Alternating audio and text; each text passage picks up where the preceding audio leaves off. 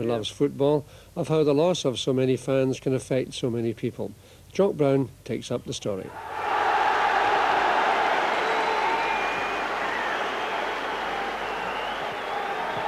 The St Mirren manager Tony Fitzpatrick has freshened up his team following a midweek defeat at Easter Road. Assistant manager Frank McGarvey is out, so too is Peter Weir and Ian Cameron and Robert Dawson. But there are places for Mark McWalter and Paul Kinnaird, and for the former Rangers midfield player Billy Davis in midfield. Brian Hamilton too is back after a long layoff. And with Campbell Money still suffering from his back injury, 20-year-old Les Fridge continues in goal. He's a former youth international who was with Chelsea, and he's been an able deputy for Money this season. The Rangers too make one significant alteration. Stuart Munro drops out and John Brown takes his place at left back, and that has allowed the former St Mirren player Ian Ferguson to return after completing a 3-match suspension. So he'll operate beside Derek Ferguson and Ray Wilkins in midfield. So the change around complete. Rangers start the match before a capacity crowd inside Love Street. 24,600 capacity, and every ticket has been sold for this afternoon's match, reflecting the massive interest in the run-in to the league championship, and of course in St Mirren's prospects of hanging on, looking for that 5th place in the Premier League to give them a place in Europe next season. So St Mirren suffering a major setback at Easter Road in midweek when they lost 1-0 to Hibs. They really have to take something from this match if they're to keep pressure on for that purpose. But Rangers interested now only in continuing on their winning ways towards the championship.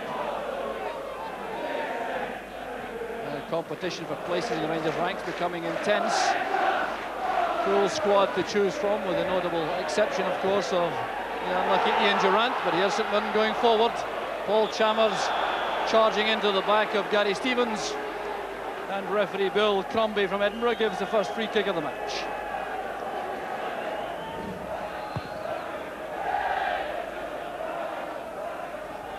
Drinkle going up early against Neil Cooper, doing a little bit of elbowing in the air, and the free kick goes to St Mirren.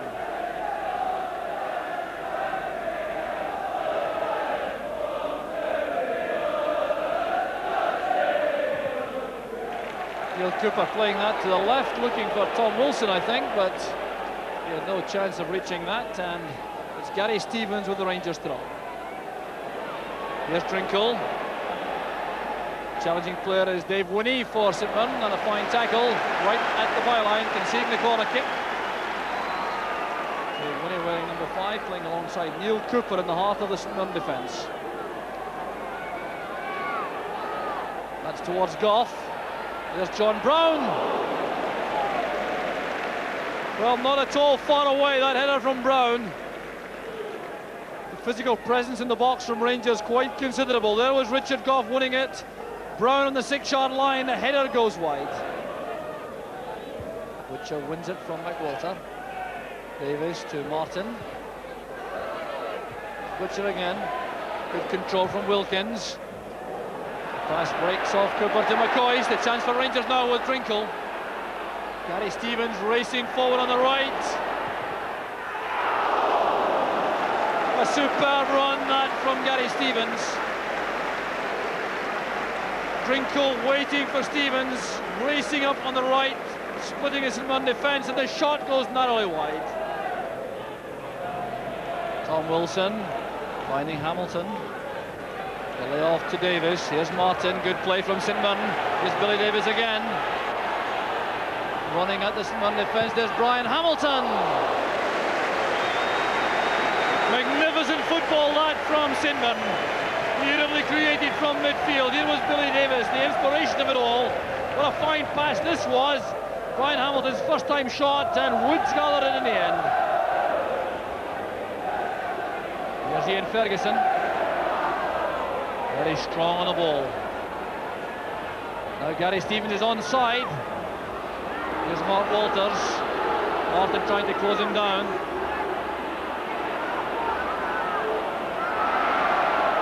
Inside it goes to Brown. On his right foot. Blocked by Davis. Martin can prevent a corner. He's given that straight to Wilkins. Walters was played onside by Martin. That's a good tackle from the fullback. Martin appeared to be impeded there by Wilkins, but referee Bill Crombie saw it differently. Gave the free kick to Rangers, taken quickly, and there's Neil Cook with the clearance. St Mirren feeling thoroughly aggrieved about that. Brian Martin in particular, who did appear to be obstructed, but here's Mark McWalter on the break on the right for St Mirren.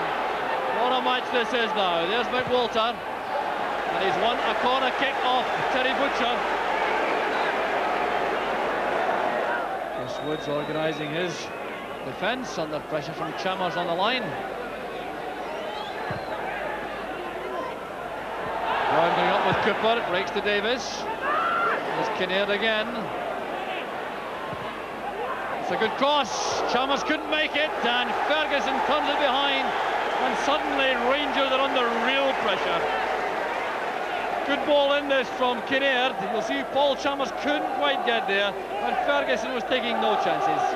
Graham Souness in the director's box on the telephone to the dugout. That job is working this time.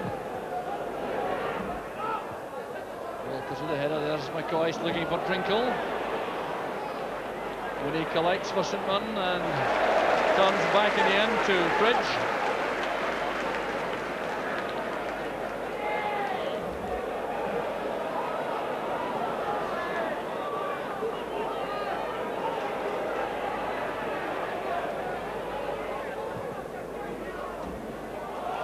Here's McWalter taking on Butcher, making for the byline. Great play from the centre forward. That was well taken by Woods, but that'll do McWalter's confidence no end of good. Taking on Terry Butcher, going to the byline, getting in a good near post cross, which Woods took well. St getting lots of width into the play. There's Chalmers. An awkward one for Davis. He's beaten to the ball by Wilkins. Trinkle very strong in possession. Here's Derek Ferguson. That's for McCoist. Now Trinkle. Inspired, creative play from Rangers. The pass was magnificent from Derek Ferguson. The layoff from McCoist. The finish from Trinkle, just a couple of feet too high. Well, that really would have been a classic, that one. Set up by an absolutely outstanding pass from Derek Ferguson.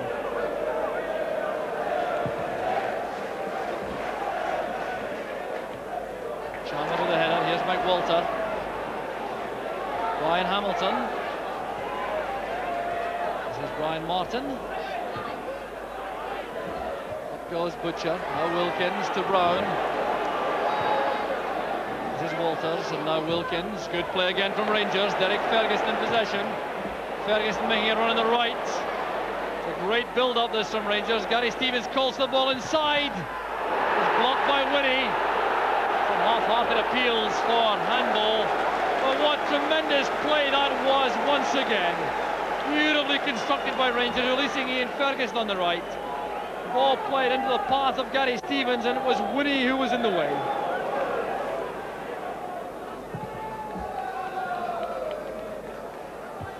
Butcher winning the high ball. There's Walters.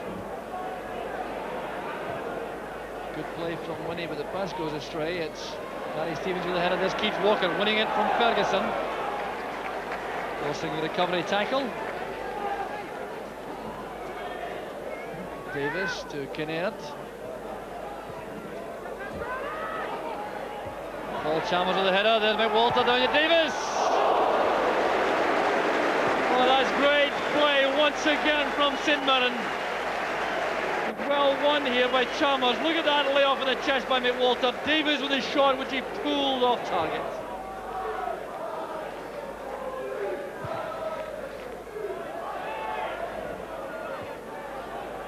Martin's header. Wilkins will be content to accept the throw. Leaves it to Brown.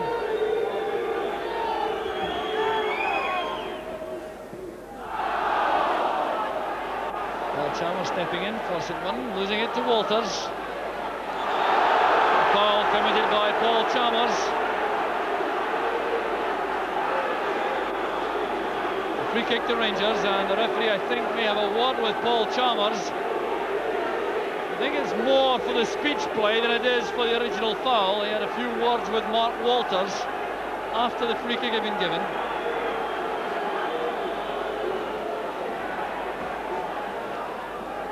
Brown's free kick. Drinkle helps it on. It's back to Ian Ferguson.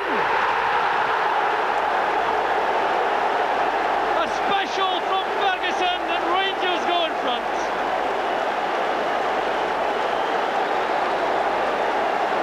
Well, take a look at the power here. Played in by John Brown. Head flick on from Drinkle. Scrambled away by Cooper. Now just look at this stunning power and this right foot shot. Tearing the net out. Walker helps it on. Here's McWalter. Good turn by McWalter, trying the first time effort. Well, he had Brian Hamilton a free on the right, but showing the typical striker's instinct. He wanted to have a go at goal, turning away from Butcher, turning inside Brown, then setting up the shot. You see Hamilton there in the clear. Walter went down as he went for that ball with Goff. There was no infringement, and Walters is onside. Martin trying to get close to him. That's a fine cross by Walters. Up goes McCoist. There's Ian Ferguson. And Drinkle trying to dive to head that on target. Great play by Walters. Pulling that back from the corner flag. McCoist went up. Came all the way through to Ian Ferguson with a shot. Drinkle couldn't reach it. So 45 minutes gone in the first half. As good a first half in the Premier League as I've seen for some time. The quality of the play and flashes has really been outstanding on both sides. And there goes the half-time whistle. Sides leaving the field to great applause, and it's thoroughly deserved. Ian Ferguson was the player who made all the difference. It was a goal of incredible quality coming from this free kick. John Brown playing it in, the head flick on. It was cleared by Neil Cooper. And this really is an incredible right foot shot from Ian Ferguson. That's the difference between the teams at half-time. It's St Mirren 0, Rangers 1. St Mirren start the second half, and I've no doubt they would feel somewhat aggrieved about going in at half-time a goal behind. Although the quality of the goal certainly could not be denied, but St Mirren contributed in style to that first half performance, and it really made for excellent entertainment.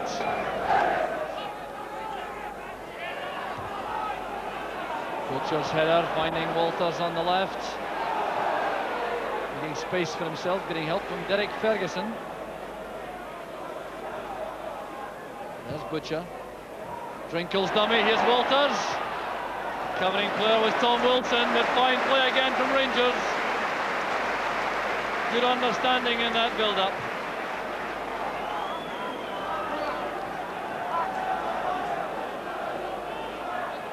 Corner kick. Taken by Walters. Short it goes to Ferguson. Derek Ferguson this is. And Fridge at full stretch. Finger tipping that ball away. Well, Derek Ferguson clearly looking for the far corner, bending that in, and there was Fridge doing well to touch that behind. Richard Goff looking for space in the box. Up goes Brown and Goff! The save by Fridge. A miraculous one at that. Shaking the head from Richard Goff, you'll see why now. Brown missed it, Goff didn't. That scrambled away by Fridge. Derek Ferguson and Brian Hamilton clash. Now Brian Hamilton was in trouble earlier in the season. He was ordered off against Rangers at Ibrox. So referee Bill Crombie having a word with him. It certainly was a hefty tackle. One and one only, I think. Maybe the message from referee Crombie. Well, Brian Hamilton was back. Derek Ferguson certainly reacted angrily to that. There's Wilkins with the free kick. Butcher's there. Neil Cooper appeared to handle the ball. And the referee has given a free kick to St Mirren inside the box. Well, that was for the initial challenge for the high ball, I think. Well, a bit of relief here, I think, for Neil Cooper. The two Rangers players, Drinkle and Butcher, challenging. That's why there was an infringement, and the foot up there from McCoist. There was handball though by Neil Cooper, but the infringement had already been given in favour of St Mirren. Goff's header. This is McCoist. Inside is Ferguson. He sees a gap to go into, and the left foot shot this time. Well struck, but Fridge had his body behind it. Well, Ian Ferguson saw this gap open up in the inside left channel, made for it. Keeping that shot down, it's well taken by Fridge. Martin playing it to the near side. Here's Paul Kinnaird. Tom Wilson goes outside him. Kinnaird checks inside. There's Martin, now Davis. Oh, good play from Billy Davis. Well, he scored a spectacular goal against Rangers at Ibrox, trying to emulate that. Great jinking run this. Look at the control. Stepping inside Brown onto his good left foot.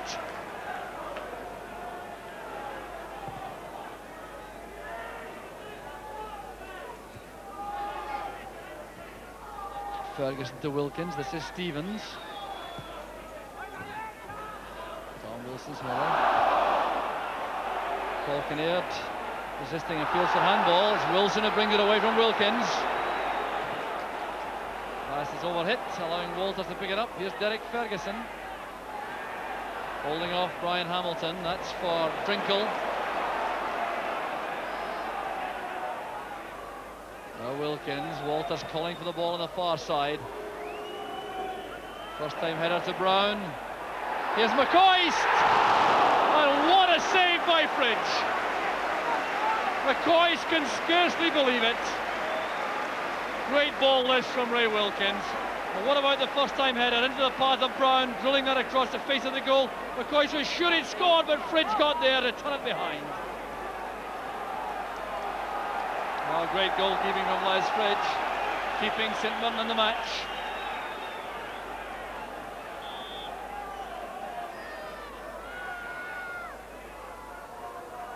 Walters drilling it across the far side. Up goes Gough, directing that back to Ferguson. And another great save, because that was deflected. Right across to the far side. And look at the quality of this header from Richard Gough. Deliberately down into the path of Ian Ferguson. The shot deflected, but Fridge still got behind it. This is Walker. Now McWalter. Chalmers is through the middle. Kinnaird on the left. Tom Wilson up in support. It's Kinnaird. Inside is Keith Walker once again. Shot blocked by Gough. It breaks for Davis. Kinnaird. And the cross blocked by Stevens at the expense of a corner kick.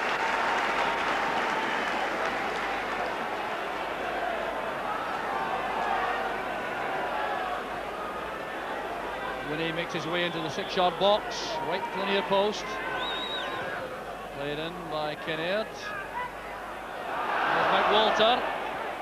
Oh, no taker for St Mirren right on that 6-yard line. Dangerous little ball played in there by McWalter.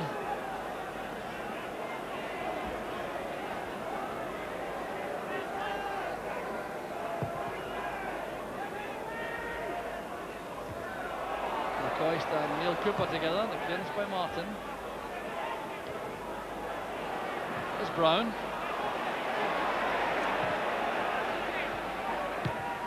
Wilson lofting it forward. Paul Chalmers gives chase with Richard Gough. Back towards Kinnaird. Back now to Chalmers. Brown's headed away. Here's Billy Davis. Good effort by Davis. Trying the dipping volley. Well, that's a real pressure that time from St Mirren. There's Paul Chalmers. I think he was attempting a shot on goal, but Brown headed that out. It was well played by Davis. The shot dipping just wide of goal.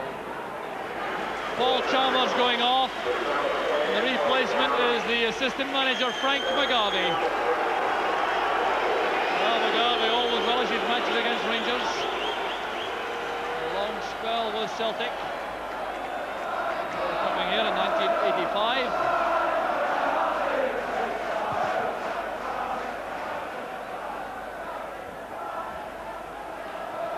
Brown looking for Walters. It's a good pass, a chance now for Rangers. Here's Drinkle. Well, under enough pressure from Tom Wilson to ensure that he couldn't get a clear header on target. Great pass that from Brown, releasing Walters on the left. There's Kevin Drinkle, number 7, arriving, trying to head one beyond Lesbridge. That's one for McCoist to chase.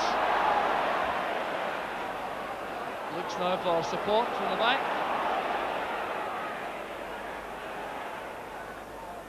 Walters impeded there by Cooper, but the referee waves play on. Drinkle battling hard for Rangers. There's Neil Cooper. Brought down by Walters. The referee allows play to continue with Rangers in possession. It's gone out for a throw. St Mirren throw. Well, referee Bill Cromwell looks very calm indeed as he watched two challenges there, which looked as though they might be adjudged free kicks.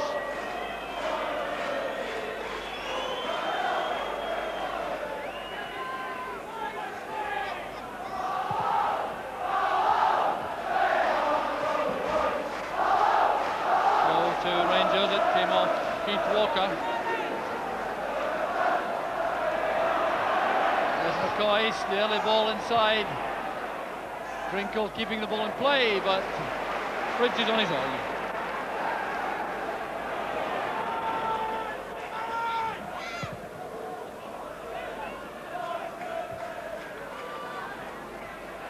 Keith Walker's header under pressure from Ferguson. This is Richard Gough striding forward. McCoist has gone down off the ball, a clash between two players, accidental collision, says referee Trumbie. Here's Walters, and the obstruction by Brian Martin gives another set piece to Rangers.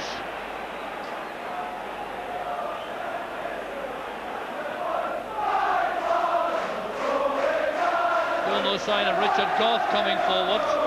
Butcher has gone up. McCoist! That should settle it. 6 minutes from the end. A glancing header from Ali McCoist. And surely now the St Mirren resistance is broken. It's played in by Derek Ferguson. McCoist comes off his marker. A delicate touch. It's beyond Fridge into the corner. And it's 2-0 to Rangers. Goal number 17 of a depleted season for Ali McCoist. And just the kind of tonic he would want with the World Cup match against Cyprus coming up in midweek. Here's Mark McWalter breaking through the middle. A chance now for St Mirren. And the Rangers defence caught completely napping. The ball played into the space there by McGarvey. There was no cover as Mark McWalter went through. Good positioning there by Woods. And Terry Butcher will have a word, I'm sure, with his defensive colleagues about that. Good goalkeeping by Les Fridge. He certainly has earned his corn this afternoon as a replacement for Campbell Money. Wilson to Winnie. That's good play from St Mirren out of defence. Walter's got a touch. This is Brian Martin.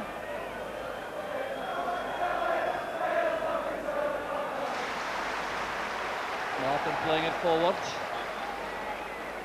Throw to Rangers. Referee Bill Crombie checking with his linesman. And the Rangers march towards the league title continues with another solid performance on a difficult away ground, Love Street. Never easy to come here and win both points, and Rangers have done that in the end in convincing fashion. And there goes the final whistle.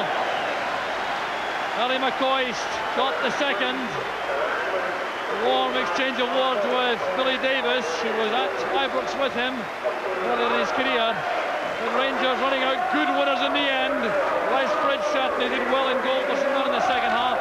St Mirren, though, can be greatly encouraged by their first half performance. There's a young fan who enjoyed what was a splendid match to the full. St Mirren contributing massively in the first half, and then in the second half they fought well until Ali McCoist with that glancing header tied the points up for Rangers, kept them on target for the league title, The final score, St Mirren 0, Rangers 2. Richard, another good performance from Rangers, and with Aberdeen slipping up, are there thoughts now that the title could be looming? Well, when we got back into the dressing room, we heard that Aberdeen had been beaten 1-0. But we've still got a couple of games to win, I think. We haven't really worked it out. Like the manager says, we're taking a game at a time. Next week it's Hearts, and hopefully we'll get 2 points there. This is not an easy ground to come to, though, is it? You must have been happy with the general performance. Yes, we played quite well first half. Ian Ferguson had a magnificent strike for the goal. Second half, we kept plugging away, and it was always a bit dodgy when it's 1-0. You think to yourself, they can maybe sneak a goal, but we got the goal. I didn't think we were ever in danger of losing a goal, but we got a good goal with about 5 minutes to go, the second goal. So we're well pleased with 2 points, yeah. So you're looking at a very happy end to the season with the Scottish Cup final to come, the league race looking good, and of course Wednesday night coming up against Cyprus. Have you had any time to think about that yet? Yeah, all my thoughts now are attuned to Wednesday night, and hopefully we can get the 2 points there. I've spoken to a few people, and they in the media saying that we can improve our goal average and do this and win 4-0 and 5-0. But I'd be very happy for a 1-0 result for us, obviously. You've been playing central defence very well indeed, well enough to win the man of the match this afternoon. Any thoughts about position for playing on Wednesday night? No, not really. As long as Mr.